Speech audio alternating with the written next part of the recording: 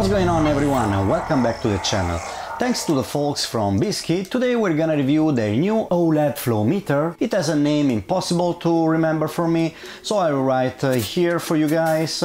You can find it anyway around 38 bucks on AliExpress or also on Amazon. But without further ado, let's start with the video. We see we have this hard plastic case, very compact, and we can immediately read that this product is available in 3 different colors: black, silver and transparent. As you can see, the product comes in a small box. I got the black version, which is ideal for most PC cases.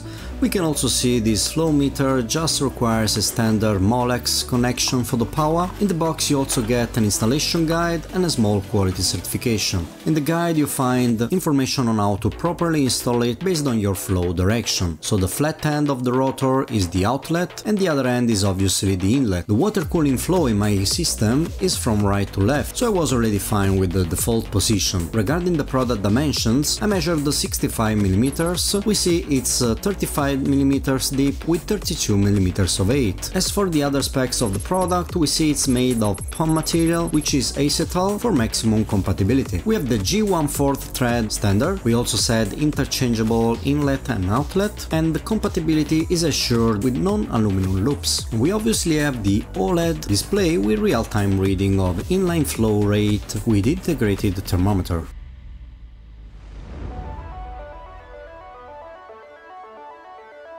The installation was quite easy, so I said this on the left is my outlet.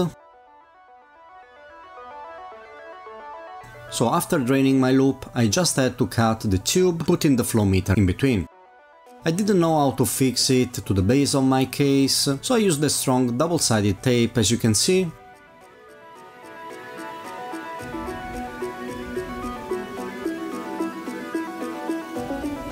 Then, after connecting the flow meter to the Molex, I could finally fill the loop. I'm using the Misty Fog gear. If you're interested into that, you can look at my review in the upper right corner.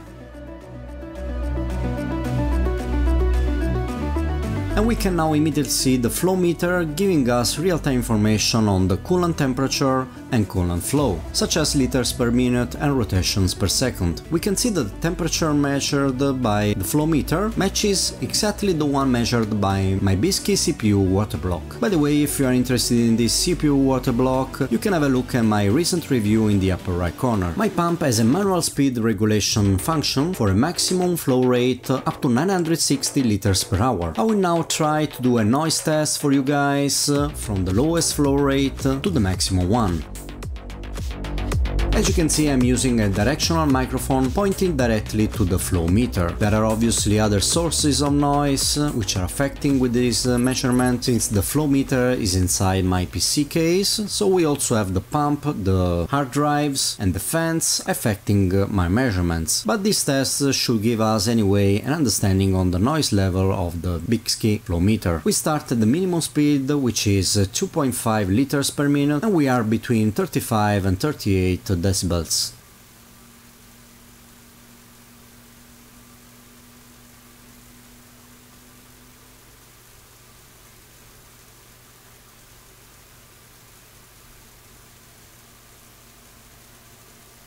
And we see that when we reach about 5 liters per minute, we easily break the 40 decibels value.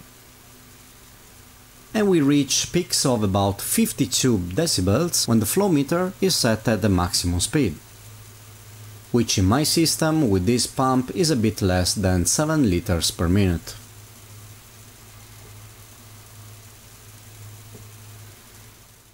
So in the end I would say it's a good product for the price. It looks cool in your loop, but maybe it's just too noisy if you have your PC standing on your desk, like in my example here.